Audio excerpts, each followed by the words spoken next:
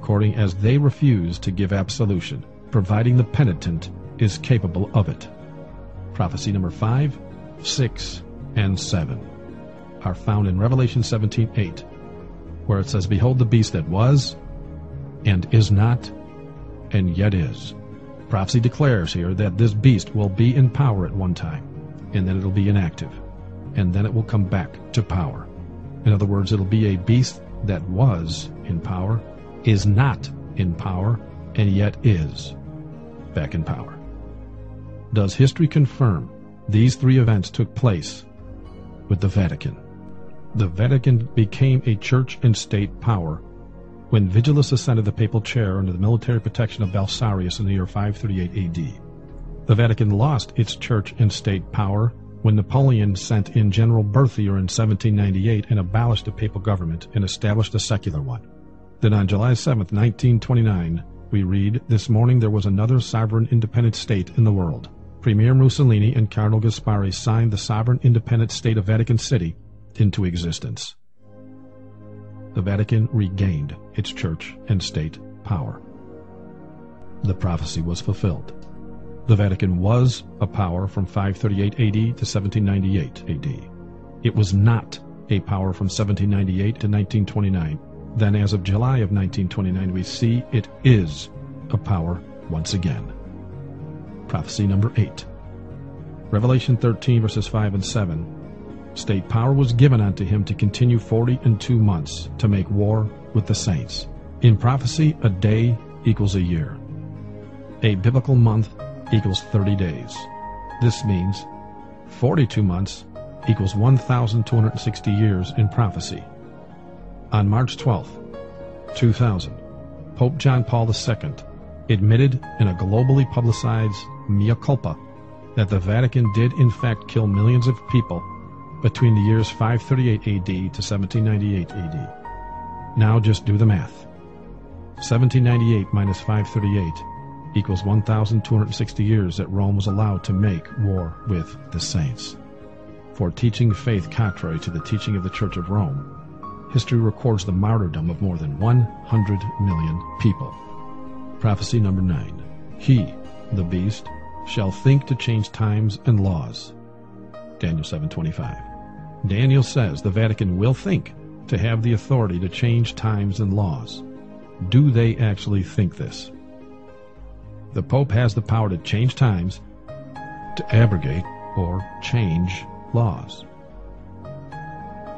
The Pope is of great authority and power that he can modify, explain, or interpret even divine laws.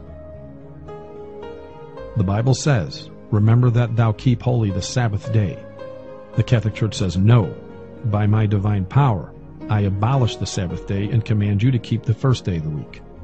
And lo, the entire civilized world bows down in reverent obedience to the command of the Holy Catholic Church. Sunday is a Catholic institution, and its claim to observance can be defended only on Catholic principles. From beginning to end of Scripture, there is not a single passage that warrants the transfer of weekly public worship from the last day of the week to the first. Prophecy number 10. And upon her forehead was a name written, Mystery, Babylon the Great, the mother of harlots and abominations of the earth, in Revelation 17:5.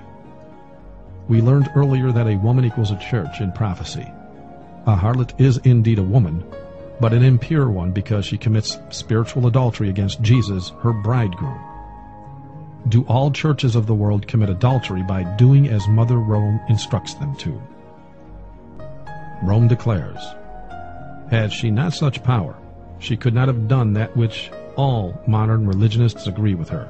She could not have substituted the observance of Sunday, the first day of the week, for the observance of Saturday, the seventh day of the week, a change of which there is no scriptural authority.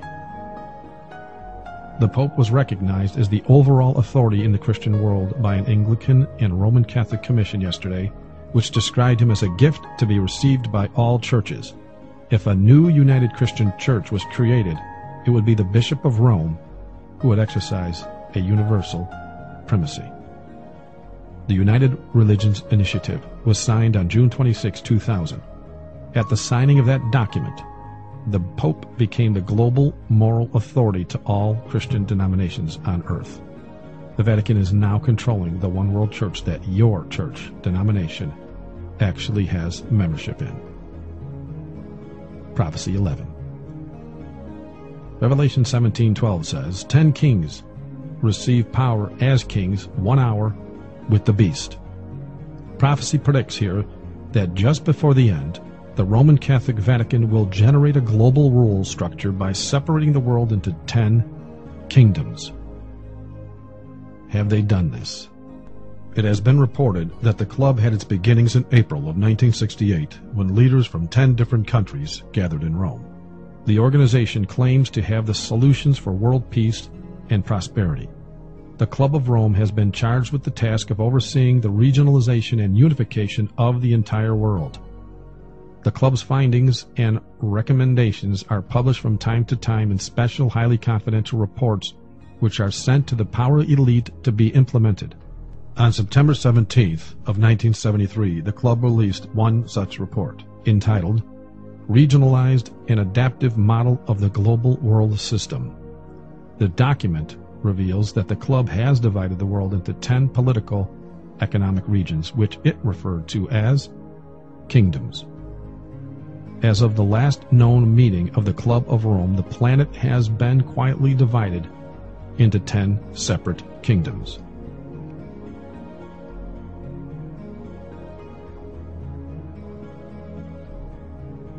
The Bible clearly says in 2 Thessalonians chapter 2, verse 3, Let no man deceive you by any means, for that day shall not come except there come a falling away first, and that man of sin be revealed. Today's society proves there has been a falling away from the faith in all walks of life. You can also see by this video that Antichrist has been revealed to God's people exactly as promised. Since Christian prophecy is so accurate, why do so many people ignore it? It has to do with a prophecy that Amos stated in Amos chapter 8, verse 11. If you would like more information on how to get ready for the second coming of Jesus Christ, or if you are already a believer who needs additional prophetic facts regarding the identity or plans of the Antichrist to share with others, feel free to contact this ministry. God bless.